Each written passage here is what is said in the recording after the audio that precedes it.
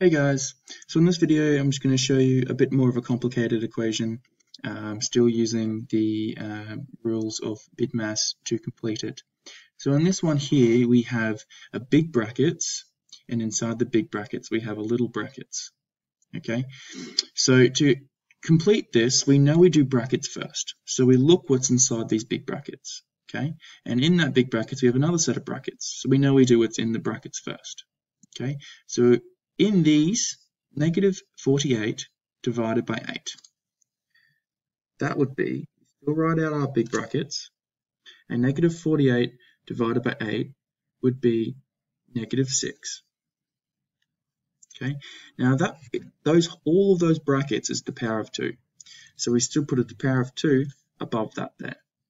And then we can times that by 36 in the brackets and divided by negative 4. All right, now we can move on.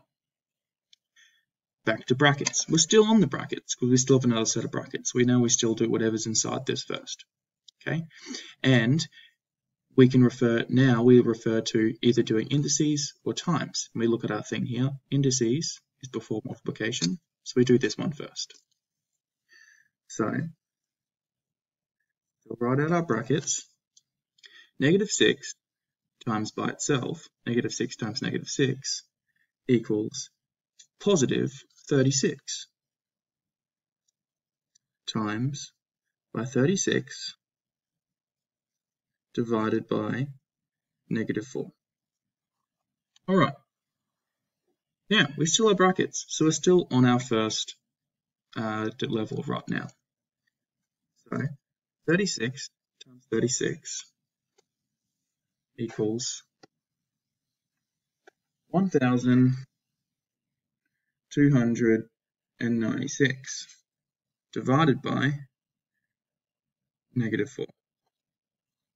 All right. Now, we don't have any brackets, we don't have any indices left. Now we're on to division and multiplication.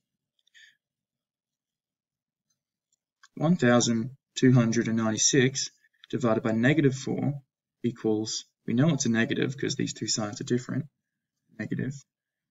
4 goes into 1,296 324 times. And there you have it.